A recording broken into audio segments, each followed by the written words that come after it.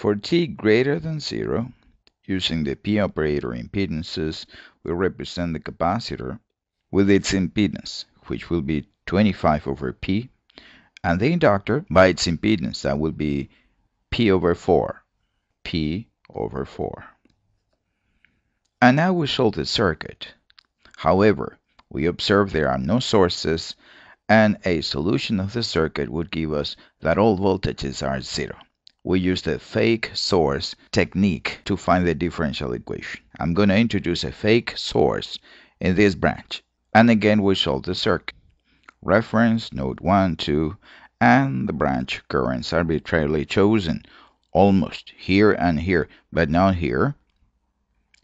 This is already predetermined, and so is this one, this direction. Let's write the equations. Two KCL equations, one for node 1 and one for node 2. KCL 1 and KCL 2. And we solve this system of equations. Observe that the right-hand side of the top equation is exactly the same as the left-hand side on this one. This is more a comment on the use of the calculator. I'll take advantage of this opportunity to show you another convenient technique of using your calculator in writing these equations with minimum effort. We have just typed the first equation, and let me copy all of the right-hand side term like this. Highlight, highlight, highlight the whole thing, and then I go and I say copy over here. Red, copy, and then I get out of here.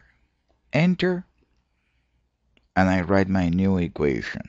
Equation writer, and the first thing I will do is a paste with this one. Red, paste, and here we have already pre-typed for us the left-hand side. Equal to, and we write the rest. As easy as that. And these are the two equations we need to solve. And this is the system of equations we are to solve. We are asking for V1 and V2 in the solution, but before actually pushing the key for a linear solver, let's go to Mode, CIS, and make sure that everything is clear. In particular, this approx flag is going to be unchecked. Okay, okay, and now we ask for the solution. Observe, both V1 and V2 are given as functions of P, as differential equations.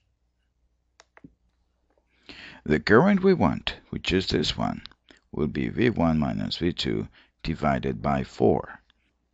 Let's subtract V1 minus V2 and divide that by 4. But to do that, allow me. We go and break the object into pieces, and there is V2. Let me clear the tag of this one.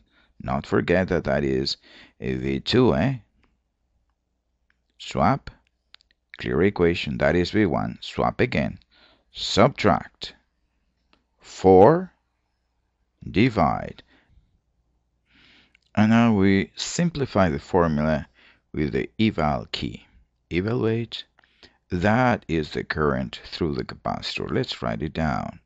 100F divided by 4P squared, 121P plus 1000. That is the differential equation whose solution gives us the current in this 4 ohm resistor. This is that differential equation written in Leibniz notation. We know that the fake source is 0, so 0 is the right-hand side term. And that is the differential equation, and this completes the third part of the exercise.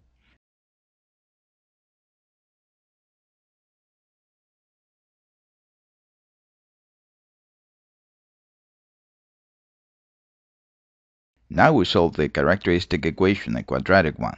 The roots are complex conjugate numbers. Observe that in electrical engineering we use J for the imaginary unit. This is sigma, and this is omega. The circuit is underdamped. The current in that resistor has this form. K1 exponential negative 1513 T sine 4.608 radians per second times t plus k2. K3 is 0 in this case, because of the right-hand side of the differential equation is 0, as we saw. We only need to find K1 and K2